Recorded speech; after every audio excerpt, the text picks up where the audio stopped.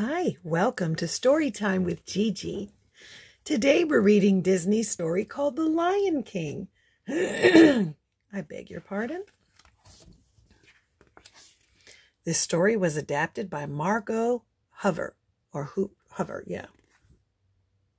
Drawn by Judy Barnes, painted by Robin Cuddy. I love this story. So nice. It was a day of rejoicing on the African plain. A throng of animals had gathered to witness a great event, the presentation of the first cub born to Mufasa, the Lion King, and his queen, Sarabi. An old and wise baboon named Rafiki led the ceremony. Rafiki, the mystic of the Pride Lands, stood on Pride Rock and held the cub high for all to see.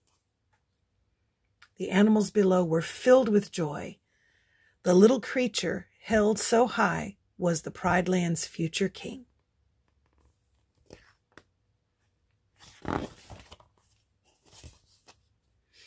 Afterward, Mufasa went to look for his younger brother, Scar. When Mufasa found him, Scar was teasing Zazu, the hornbill, who was the king's chief minister of affairs. "Scar, stop it," said Mufasa. Then he asked his brother why he hadn't been at the presentation. Scar replied angrily that if Simba had not been born, he, Scar, would be the next in line to be king. Then he turned and walked away. In time, the cub named Simba grew strong. One day, he stood on Pride Rock as his father showed him the kingdom that would one day be his. "What about that shadowy place?" asked Simba. "It's beyond our borders," said Mufasa. "Never go there." Then he told his son how important it was to be a good king, one who understood that every creature had a place in the circle of life.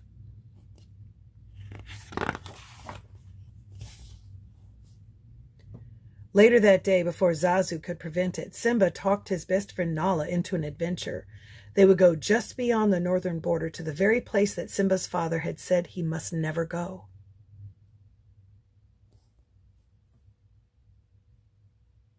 "Uncle Scar told me about an elephant graveyard there," said Simba excitedly as he and Nala raced along side by side.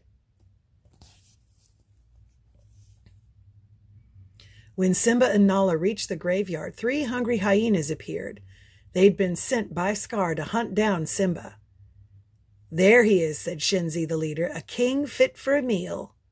The cubs managed to escape from the hyenas, only to find themselves trapped in an elephant carcass.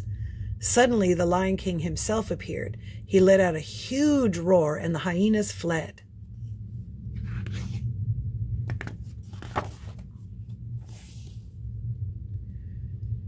The angry king sent Nala home with Zazu. As night fell, he and Simba had a talk. Simba said he was sorry that he had disobeyed his father. "I was just trying to be brave," he said. "Being brave doesn't mean going to look for trouble," said his father. Then Mufasa explained that the great kings of the past looked down from the starry sky, ready to guide Simba. Later, Scar met with the hyenas. He was furious that they had let the cubs get away. "They weren't exactly alone," said Shenzi. "What were we supposed to do, kill Mufasa?" "Precisely," said Scar. Then he told the hyenas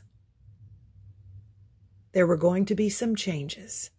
"Mufasa and his son will both die," he said. "Then I will be king, and you will control the Pride Lands." Yikes.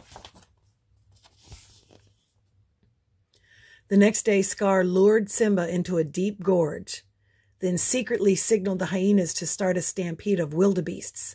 Mufasa came and dragged Simba to safety, but the king was pulled back down by the stampede. As Mufasa struggled to escape a second time, he called out, "Scar, help me!"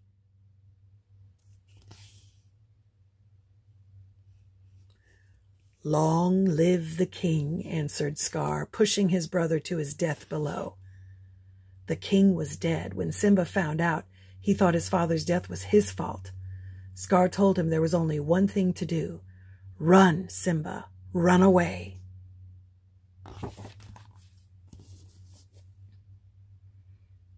Scar then ordered the hyenas to chase and kill Simba, but the cub escaped through a thorn patch.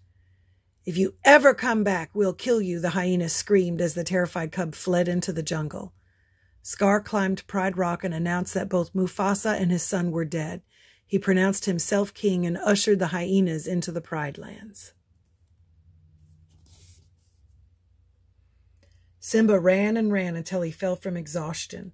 Fortunately, he was rescued by two friends, a clever meerkat named Timon and a well-padded warthog named Pumbaa. Pumbaa wanted to help the young lion. "He's just a cub," Pumbaa said. "Can we keep him?" "Are you nuts?" Timba squealed. "Lions eat guys like us." In the end, Timon took pity on Simba, and he and Pumbaa dragged the cub into the shade of the jungle.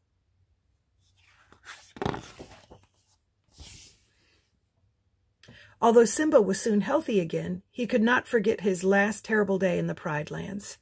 Timon and Pumbaa tried to teach him about Hakuna Matata, life without worry. "No past, no future, no problems. Live for today," Timon urged. Slowly, Simba agreed that putting the past behind him was the answer, and so Simba grew up in his new friend's Never Never Land. One day, Simba came to Pumbaa's rescue when the poor warthog was attacked by a lioness. As Simba fought off the lioness, he suddenly realized it was Nala, his childhood friend. "Everyone thinks you're dead," said Nala when she recognized Simba. "I've really missed you." "I've missed you too," said Simba as he gazed at Nala. Simba noticed that they had both grown up.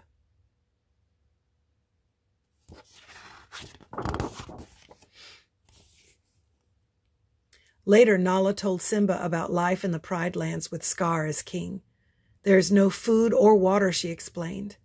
"If you don't do something, everyone will starve." "I can't go back," Simba said. "There's nothing I can do about it. So why worry?" "Because it's your responsibility," Nala told him.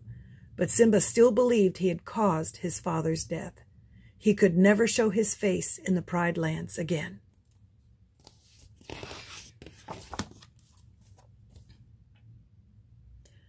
As if by magic, wise old Rafiki appeared that moonlit night and led Simba into the jungle. Suddenly, Simba heard his father's voice.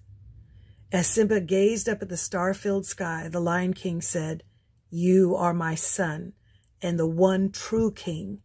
Now you must take your place in the circle of life."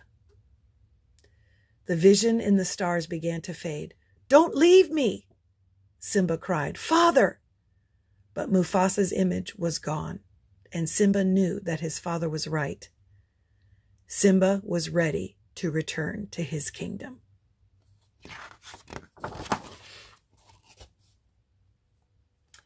Before dawn the next day, Nala awakened Timon and Pumbaa and told them that they could not find Simba.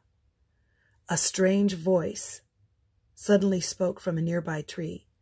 "You won't find him here," said Rafiki. "The king has returned." As soon as he had spoken, the baboon mysteriously disappeared. Nala realized that Simba had gone back to challenge Scar. Her heart told her to follow Simba home to the Pride Lands.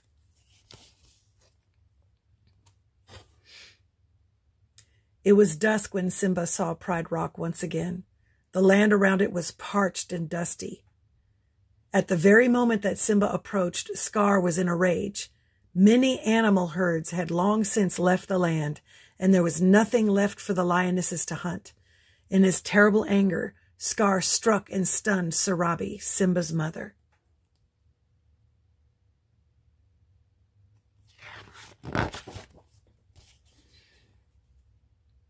Moments later, Simba confronted Scar. "Either step down or fight," he commanded. But Scar wasn't ready to step down. He backed the true Lion King toward the edge of the rock. Simba's back paws slipped, but he caught the edge with his front claws. Thinking that Simba could not hold on, Scar said, "This was just the way your father looked before he died. That is, before I killed him." "Murderer!" Simba screamed, leaping up at Scar. Simba chased his uncle until Scar begged for mercy. But just as Simba was ready to let him go, Scar lunged at him and they fought. Simba's wretched uncle fell to the ground below. Scar's terrible rule was over. Soon a healing rain began to fall, and his mother and friends watched Simba claim his kingdom.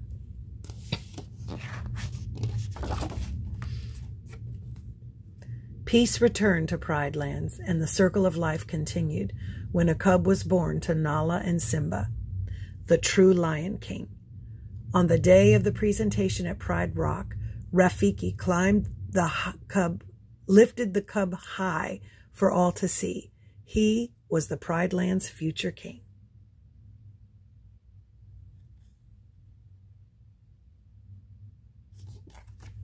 And that's our story. Here's some other titles you'll see that Disney puts out. I hope you liked it. I love Disney and all the stories that they tell. Make sure that you like and subscribe and share with your friends. Bye until next time.